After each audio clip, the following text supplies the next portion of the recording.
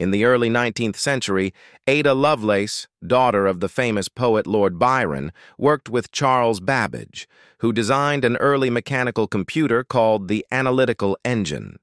Ada saw beyond just calculations.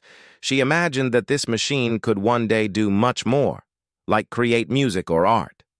She wrote detailed notes explaining how the engine could be programmed with a sequence of instructions, which is why she is often called the world's first computer programmer. Her work was groundbreaking because it laid the foundation for modern computing long before electronic computers existed. Ada's vision showed that machines could follow complex instructions, shaping how we think about technology today. Although her contributions were not fully recognized during her lifetime, Ada Lovelace's ideas continue to inspire scientists, engineers, and programmers, highlighting the powerful connection between creativity and technology.